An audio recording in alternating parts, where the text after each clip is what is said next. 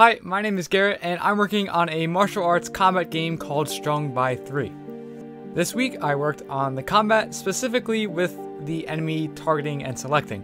After fiddling around with some of the colliders interfering with the mouse clicks, I got it so you can now better select each enemy and the technique that you want to use against them.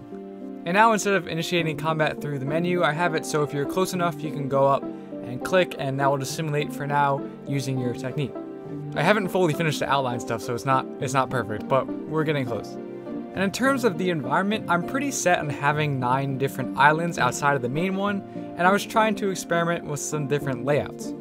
I tried this kind of galaxy band design where the islands sort of wrap around the center, and I modeled a new nebula model for that as well.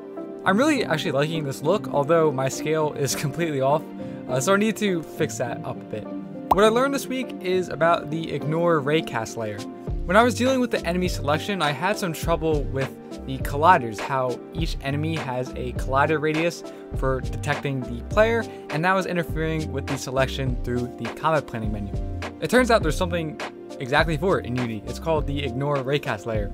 So for each of the colliders I have for detecting the player, I assign them to the ignore Raycast layer, and that fixed my problem with the on mouse down function. And I'm also learning about game performance. Earlier this week, I was experimenting a little bit with grass, and it was really lagging my game. I don't know about the terrain much, but it's also making me much more aware about testing performance early.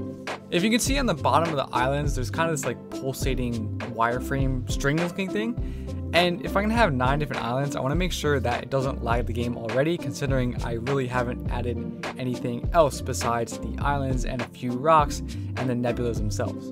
So optimization isn't really my focus right now, since it's pretty early in development, but I feel like I need to be a little bit more aware of it just to make sure everything's at least running sort of smoothly now, because eventually it will get worse. And in my martial arts training, after about a month, I finally landed a B-twist.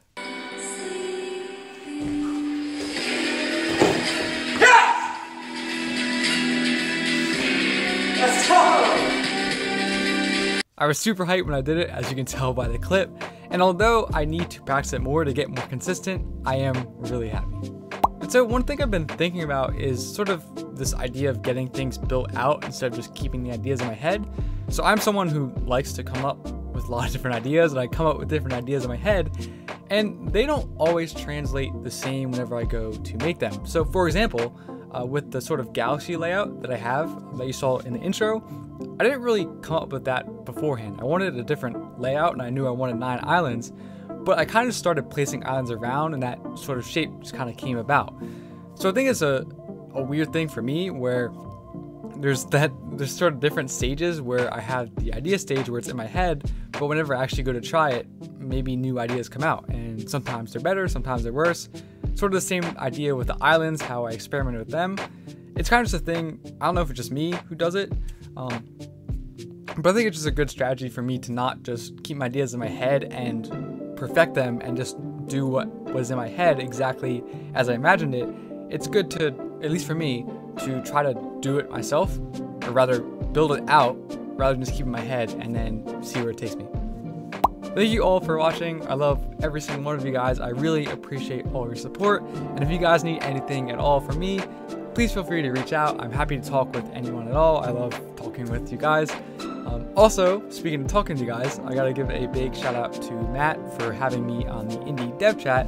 And also, I'm gonna shout out Bargy because he made this really cool video about an AR Pokemon Go, and I was one of the featured devloggers, or game devs. So I'll probably link both, I will link both of those guys in the description so you can check out those videos.